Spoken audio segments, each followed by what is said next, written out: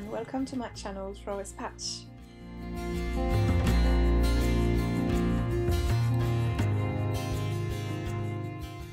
I am going to show you how I paint an Apricot Parrot Tulip. This painting was originally a masterclass for Artists and Illustrators magazine for the April 2017 issue. And I had a few messages of people asking me, oh, can you make another video of the tulip? And fortunately, I had filmed some of it.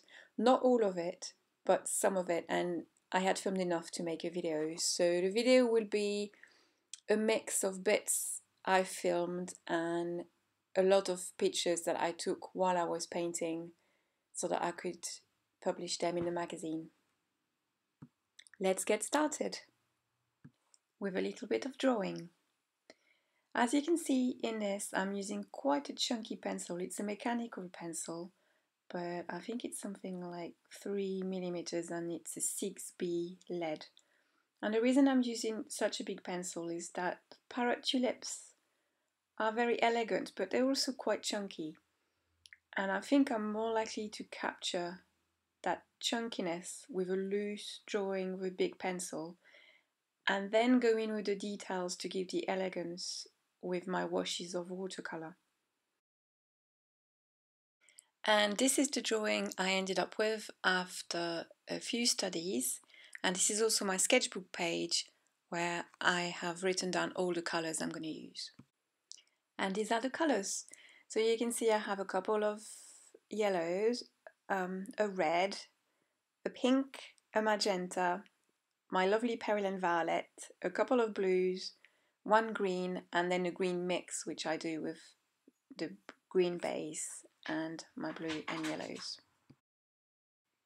I start by mixing my harmonic shadow colour, which is quinacridone red, French ultramarine, neutralized with a little bit of permanent yellow, which gives me that beautiful clear grey that I'm going to use for all my shadows on the flower and on the foliage as well. After I have painted all my shadows wet in wet, my first job is to paint that flush of permanent yellow at the base of the petals, because the pink and the apricot colours don't go right to the centre, they start a bit further up, and if I don't put that yellow down first thing, there's a good chance I'm going to forget about it, paint some pink too close to the centre, and because permanent rose is a staining colour, if I do this I can't lift it and then I've lost my yellow. So it's a good job to do right at the beginning. After my yellow flush is safe, it's a good time to start painting a first wash of pink colour wet in wet all over the petals. And for this I actually have a little bit of a film. As usual with my wet in wet, I start with quite a large brush. I think this is a number 8, and I'm putting water all over the petal, and then I start going in with the colour. This is permanent rose, which is the first wash I've done over the petals. It's called an apricot parrot, but really there is a lot of pink in it, and I think the reason it turns apricot is because that yellow, which is in the centre, is also flushed kind of randomly around the petals, and obviously the yellow and the pink make a sort of pinky orange, which is where the apricot comes from. But mainly the first wash is permanent rose. I'm dropping the colour in the water. The brush is a lot smaller this time. I think this is number 3, because I don't want to carry too much colour, because when I put it down in the water it's going to spread in the water, and I don't want it to go too far because I want to reserve my highlights, so I don't want to flood the whole area with the pink.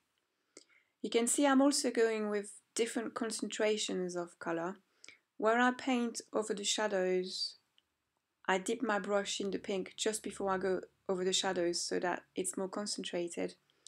Where I paint over the midtones, there's slightly less paint on my brush by then, and I'm trying to reserve the highlights as well. They're not going to be completely white, most of them, because the tulip is not very shiny, but there will be just a very, very pale wash of pink on them. And then towards the tip, where there is a bit more shine, I'm reserving the white completely.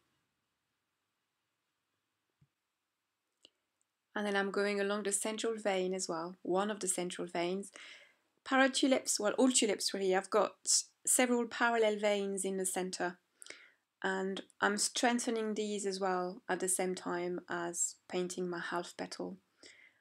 I'm doing half a petal rather than a whole petal because it just gives me more time to paint before it dries. If I was doing a whole petal at once, I might not have time to finish all of this, and then it would start drying and make a mess. Here I'm using a flat brush to lift the highlights, still while it's wet, just to strengthen them a little bit. And I'm going to show you a series of photos, step-by-step photos of the progress on the tulip. So you can see that the pink washes are building up half a petal at a time. And this is a close-up where I'm dropping some quinacridone red into the pink while the pink is still wet, and then I'm dropping some permanent yellow as well while the two first colors are still wet as well. So they mix nicely straight on the paper rather than mixing on the palette. I've started introducing some green as well towards the end of the petals. Unusually I've used cerulean blue in my green mix. I don't usually use cerulean because it's an opaque colour, but for the tulip I have used it because the green is a bit milky, you know, almost chalky, so a tiny bit of opaque colour in the mix, while not making the mix completely opaque because there isn't enough of it in the mix to make it completely opaque. The proportion is still too small. It does give that chalky appearance. And I have done the same thing for the leaf as well. You can see the cerulean there. It gives a bit of a silvery tinge to it, which is really nice and goes really well with the pink. And so a lot of pink flowers actually have that silvery tinge into their foliage. You can see on the stem as well that I've added more yellow to the mix because the stem is yellower than the leaf. And now it's time for a second wash. So as before, water over the whole thing. It's accelerated a little bit. I don't paint that fast normally, but it's quite a long stretch of video, that one, so I thought I would speed it up a little bit to show you more of it, but in a shorter time. This is permanent rose again. I'm covering the first wash. If the first wash is thin enough, when you put the water down, it shouldn't lift, especially not with permanent rose, which is highly staining. But even with other colours, it shouldn't lift anything because by now it's sunk into the paper. By the time I go round the flower, it's probably been a couple of hours since I did the first wash. So it's very dry and it's absolutely fine to paint on the top of it. I'm making the colour a little bit stronger, starting with covering the shadows again. And you see here I'm dropping some quinacridone red as well as some permanent rose, and you can see the variation in colour. I'm mixing them straight on the paper rather than mixing on the palette. I quite like to do this. I think it makes more lively washes. And I'm painting the whole of that petal, well, the half petal and the central vein as well.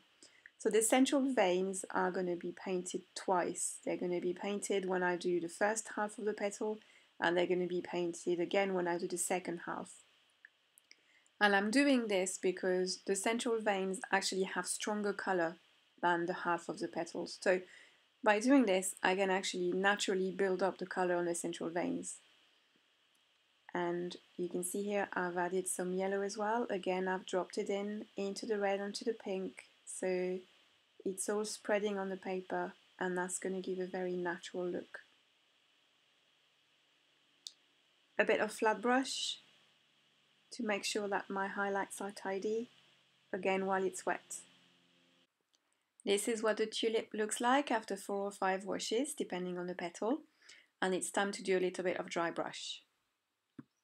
I don't do a lot of dry brush work, but I do it to pick out some veins that show a little bit more than others. So I have quite concentrated pigment on dry paper. small brush, I do a fine line, and then straight away with a bigger brush, which is damp with just pure water, I go over the top of it to soften the edge of it a little bit. And then it's time to finish with the center. For the center, I've used my shadow mix, dry brush again, just doing some dabbling with it to make it a bit fuzzy so it's not completely regular, because these stamens are a bit powdery. And then a very slight green wash in the center, and it's done. I hope that you enjoyed my video, and I hope to see you again soon on my Florist Patch channel for another demonstration. Happy painting! Bye!